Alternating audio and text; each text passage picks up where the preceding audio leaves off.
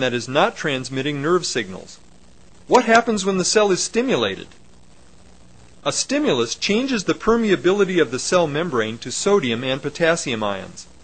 This alters the distribution of charge in the cell body, and if the change is great enough, it triggers a signal, called an action potential, that moves down the axon.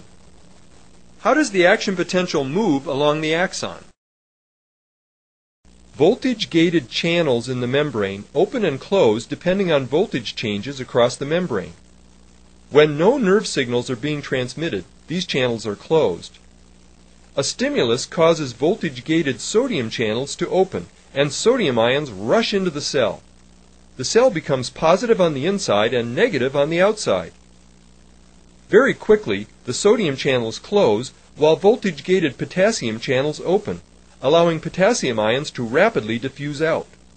The cell returns to being positive on the outside and negative on the inside, and the potassium channels close. Meanwhile, the sodium ions inside the cell have diffused to adjacent areas, causing a slight change in the polarity of the membrane ahead of the action potential. This change in polarity causes the voltage-gated sodium channels along this part of the membrane to open. Again, sodium ions rush in and the action potential spreads to the adjacent part of the neuron. In this way, the action potential travels down the neuron like a wave. In the wake of the action potential, potassium leaves the cell, restoring the negative charge inside the neuron. Meanwhile, the sodium-potassium pump has been shuttling sodium ions out and potassium ions in, re-establishing the resting potential distribution of sodium and potassium ions.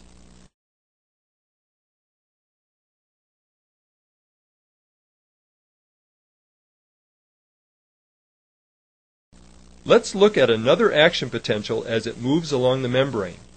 This time we will measure the voltage changes that occur in one spot along the membrane. A slight change in polarity causes the voltage-gated sodium channels to open. Sodium ions rush in, causing a reversal in membrane polarity. Sodium channels close and potassium channels open. As potassium ions rush out, the membrane returns to being negative on the inside. The sodium-potassium pump then restores the balance of ions present at resting potential.